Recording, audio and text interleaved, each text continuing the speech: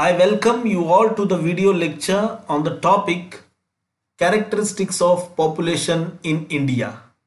We can also say Features of Population in India.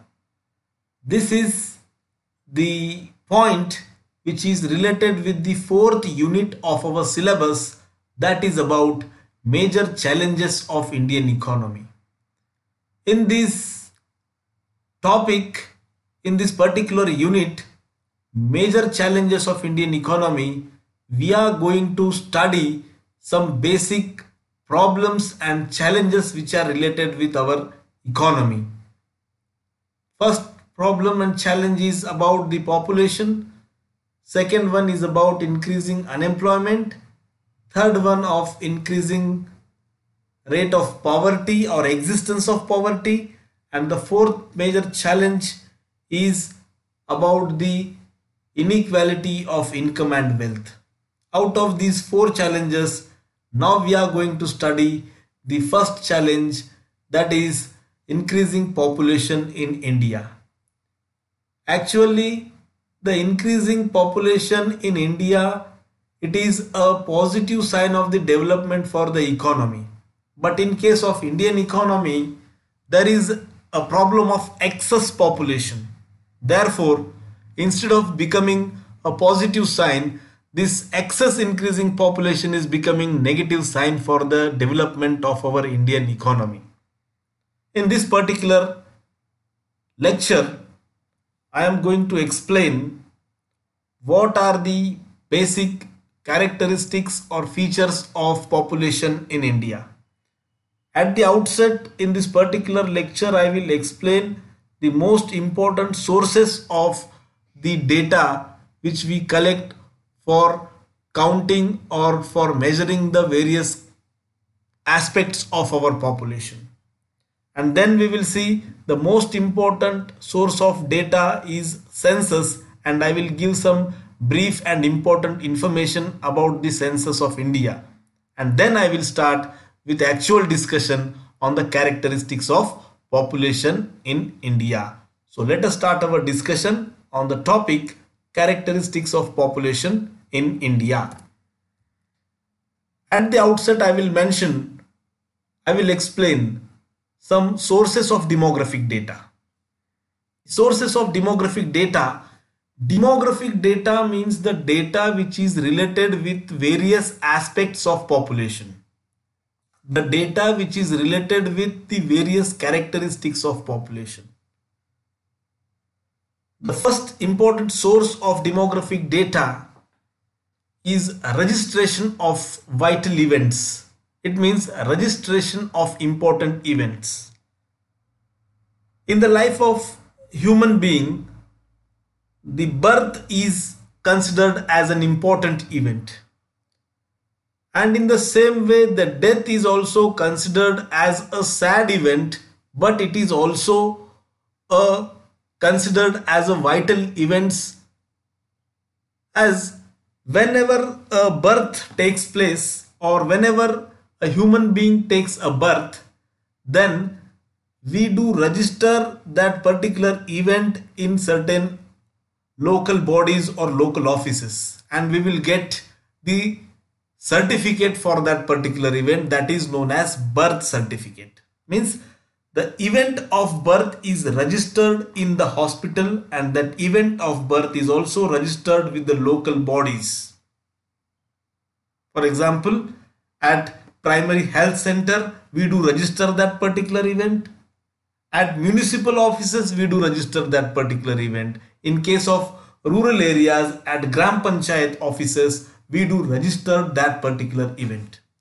In the same way, the second important event, that is the death of a human being, it is also registered with offices. After the death of a particular individual, we do take a death certificate from the concerned authority. So that is also the event which is registered. And the third important event in the life of the human being is marriage. In the marriage bureau, we do register that particular event. So in this way, the information regarding birth and information regarding death we will collect this information from these offices where we do the process of registration for these particular events.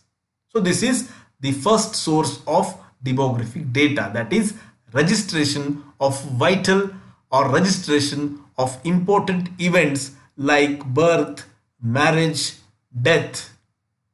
The second source of demographic data is about sample survey. In this particular sample survey, for the fulfillment of the data, for collecting the data, the surveyor selects a particular area and surveyor do the study of the population of that specific area only.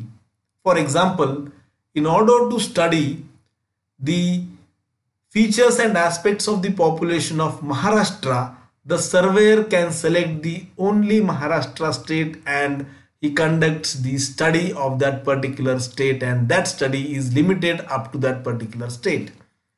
And this is what the example of sample survey is. And through the government agencies, through these sample surveys, they do conduct the study of population at specific times.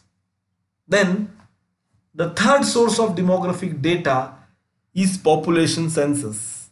This is the most important source of demographic data in our country.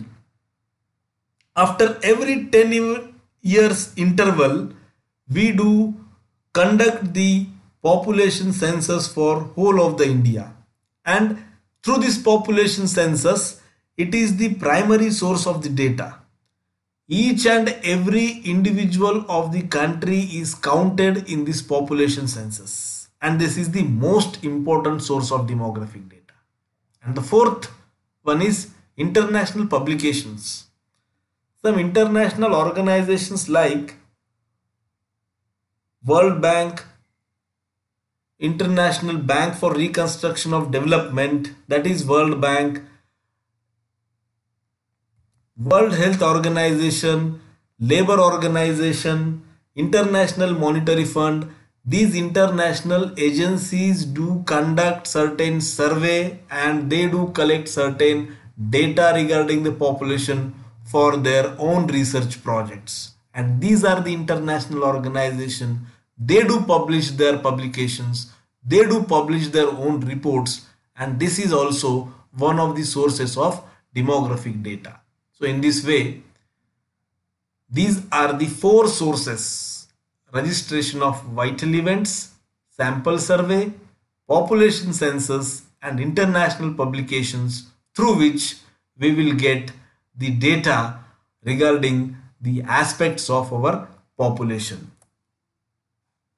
Now the most important source of demographic data is population census. Here the definition of population census given as: the population census is the total process of collecting, compiling and publishing demographic, economic, social data pertaining at a specified time or times to all persons in a country. The most important thing here, we should remember that the population census is the total process of collecting and compiling and publishing which data? Demographic data, economic data and social data. These three are the important components, and this population census is conducted at regular intervals and usually every 10 years. For example, the recent population census we conducted in our country in the year 2011, and before 2011 this population census was conducted in the year 2001.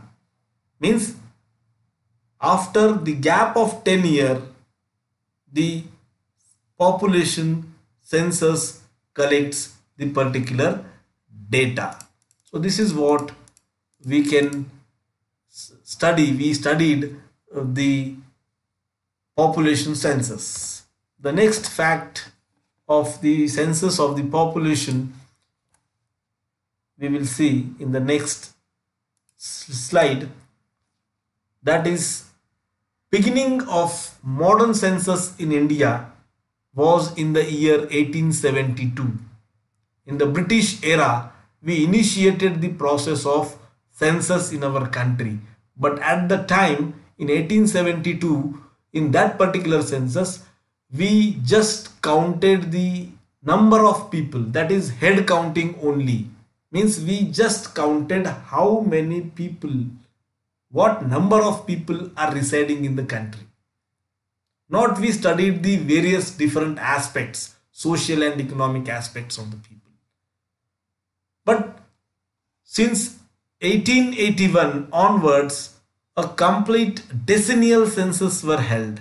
It means from 1881 onwards, we started continuously counting the population after every 10 years.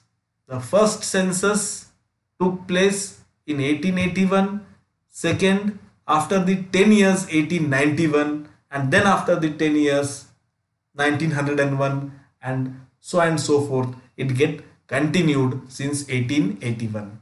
The first census in independent India conducted in the year 1951. Some facts about the population census of 2011 I am going to mention here.